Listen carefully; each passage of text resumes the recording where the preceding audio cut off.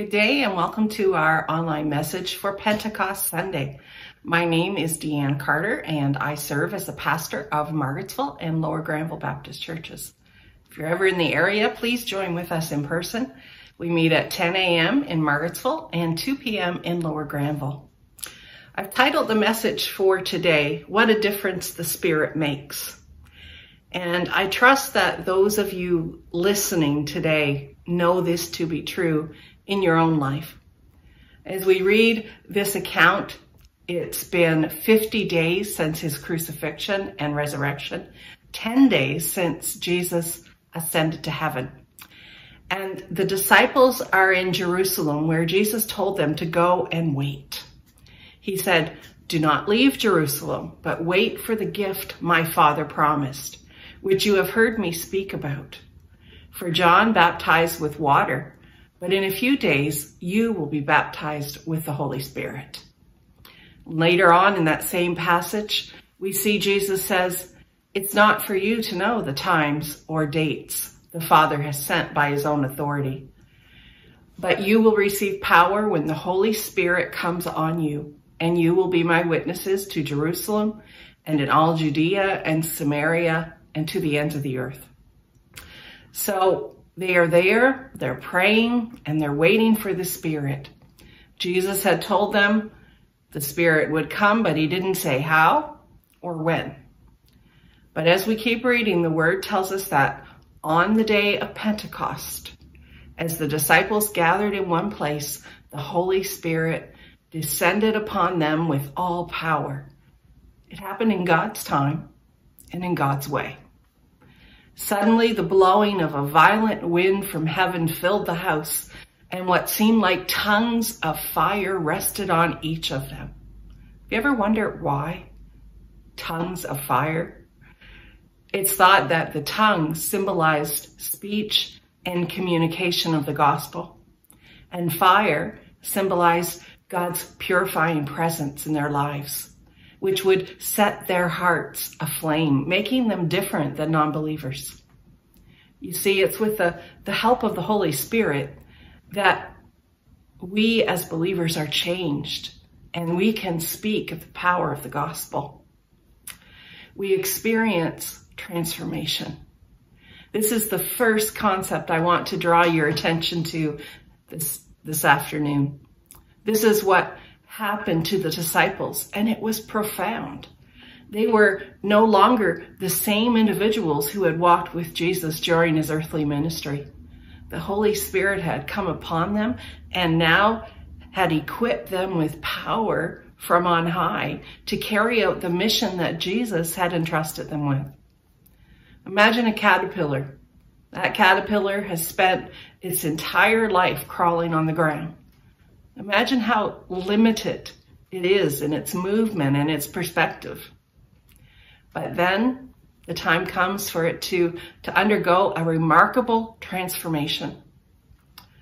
It enters the cocoon, and by the power within, it emerges as a beautiful butterfly, able to soar through the skies now.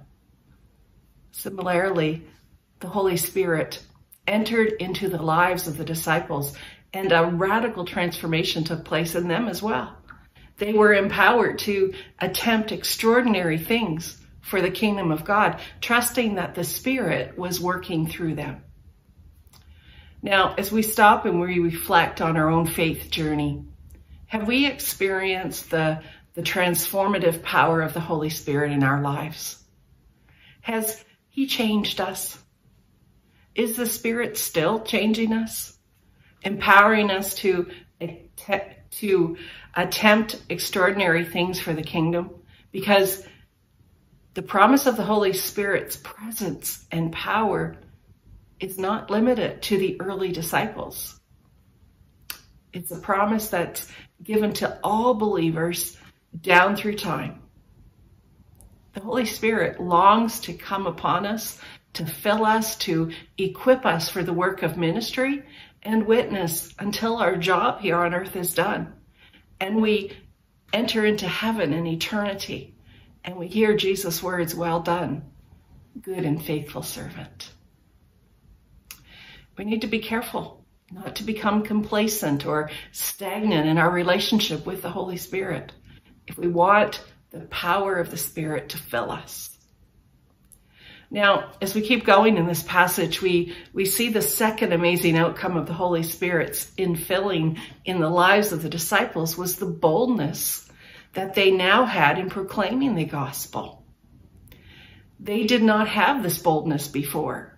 You'll remember that prior to the Holy Spirit's coming, the disciples, they were timid, they were fearful, they were prone to doubt. Peter in particular, he had famously denied Jesus 3 times out of fear for his own safety. And the rest of the disciples had all fled. But after receiving the Holy Spirit, their lives were changed and they became fearless and passionate proclaimers of the good news. Peter, who once cowered before a servant girl's questioning, now stood before a large crowd on the day of Pentecost, and he fearlessly preached with conviction and authority. He boldly proclaimed Jesus' death and resurrection and the lordship of Jesus Christ, pointing to him as the Savior and calling all the people to repentance and faith. And the result? The conversion of thousands and the birth of the early church. Now, how about us?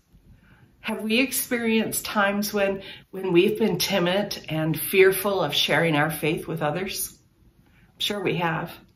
But what is it that holds us back from boldly proclaiming the gospel? Because the Spirit will remove our inhibitions and empower us to be a bold witness for Christ. The Holy Spirit continues even today to fill the hearts of believers with boldness.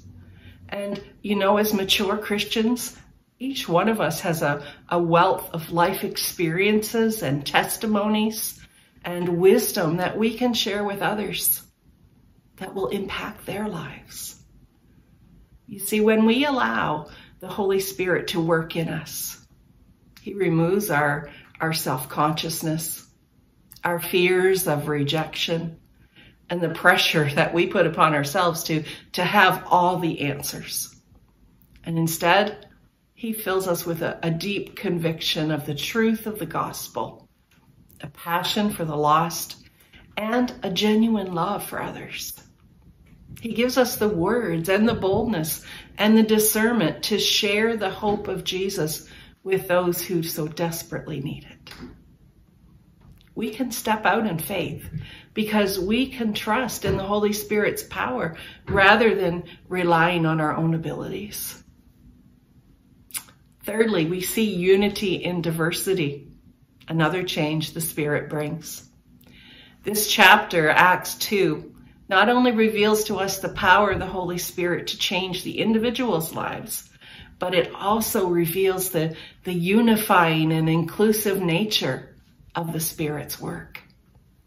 We read that as the disciples were filled with the Holy Spirit, they began to speak in different languages. And this miraculously enabled people from various nations and cultures who were in Jerusalem at the time for the celebrations to hear about the works of Jesus in their own native tongues. This incredible event demonstrated the power, once again, of the Holy Spirit to bring unity amid all the diversity. Now, our world today, it's divided in many levels, but the Holy Spirit can break through all those barriers and can unite believers throughout the world. This is God's desire, that all people receive salvation. Picture a beautiful tapestry made of threads of different colors and textures, and each thread has its own unique qualities. But when they're woven together, they create a breathtaking work of art. Well, similarly, the Holy Spirit weaves together all of humanity, uniting us all in a harmonious and vibrant tapestry of the body of Christ. as part of his body, we can celebrate the beauty of our diversity. And lastly, another difference the Spirit made was in their everyday living. In Acts chapter 2, 42 to 47, we see a powerful picture of the impact of the Holy Spirit on the lives of the believers. In response to the outpouring of the Spirit, the early Christians devoted themselves to the apostles' teachings. You see, they now had a hunger for God's word. They eagerly wanted to understand and apply the teachings of the apostles. And they now recognized the scriptures as the very foundation of their faith. They also devoted themselves to fellowship and the breaking of bread. The Spirit fostered a deep sense of community among the believers. They shared meals together, not just as a physical act, but as a symbol of their unity and their spiritual communion with one another. The Holy Spirit nurtured a spirit of generosity and selflessness, which in turn prompted them to sacrificially give of their resources to make sure that no one among them lacked anything. And it tells us they also devoted themselves to prayer.